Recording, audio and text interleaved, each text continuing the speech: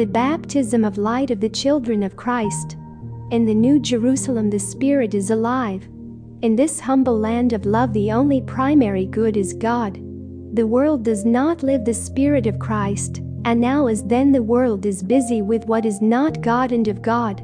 In the New Jerusalem there is the font of the Holy Spirit, where all are invited to immerse themselves in a new baptism of conversion and purification, of Holy Spirit and fire, in order to be reborn from above and to be clothed again with the light of the baby Jesus, who once again descended from heaven, to bring everyone to live the mystery of Christ, way, truth, and life.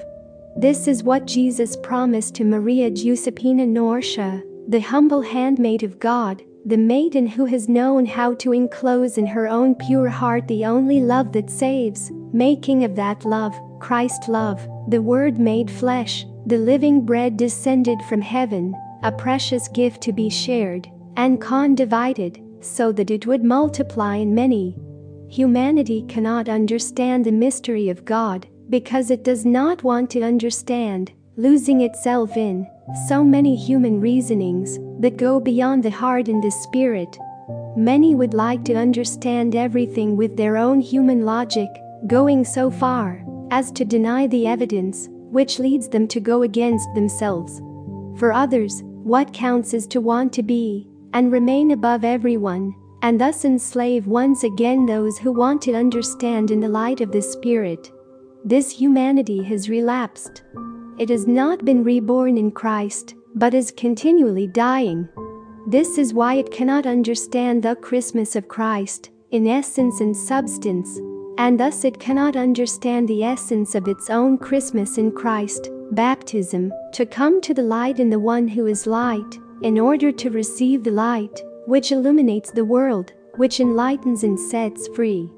Free to live, while being in the world, but not living the flattery of the world, so as not to lose oneself in it, but to find oneself in that bond of love that keeps us united to the Redeemer, and to the Coredemptrix, Mary, she who is Mother, Queen, and Bride.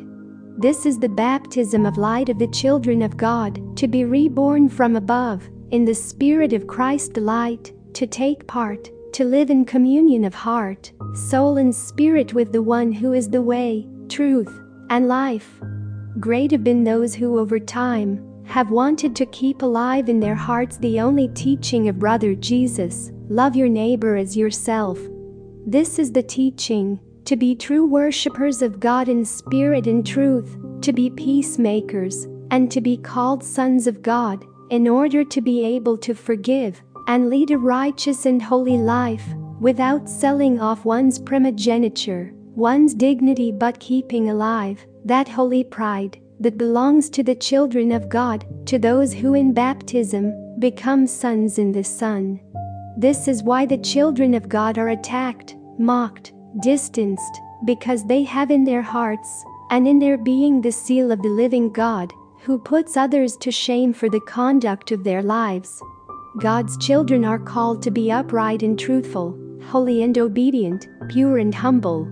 This is the difference between those who daily strive, with heart and will, to be of Christ, for Christ and with Christ, and those who live the world, its spirit and its enticements.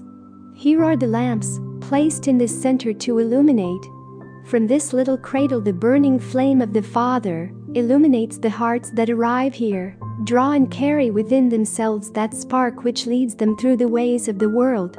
Few are now the sparks compared to the darkness of the world, but these sparks will bear holy fruit that will radiate the ways, to drive away the darkness and make the world see that cross that illuminates the world, that cross of light and fire, which for many will be visible and will be loved, for others it will be heavy and again crushing. This is what the good and holy, merciful and just Father has promised to those who have chosen to become His children by being baptized in His Son. God the Father Almighty will revive in the heart of every Christian who has remained united to Christ the desire to recognize himself in the unique Christian identity, which in this land of love will never be sold out. And the Father, in His omnipotence, will bring down His arm on those who, In His name, crush His children, showing them His justice. In this land, in this second and last grotto of Christianity, salvation is accomplished, awaited, proclaimed, and welcomed by many. In this little cradle, laver of souls, the mercy of the Father is alive and embraces all those who want to be reborn in the baptism of the Holy Spirit in fire, in Christ, with Christ and for Christ. On this day, united to your fatherly heart, we address our prayer to you, so that it may be accepted and may mark the rebirth, the new baptism of conversion and purification for all those who in your Son believe and want to win, all for you, Father, so that the world may see and repent. Give strength to your children. Continue to illuminate them with your light, so that they may manifest your holiness.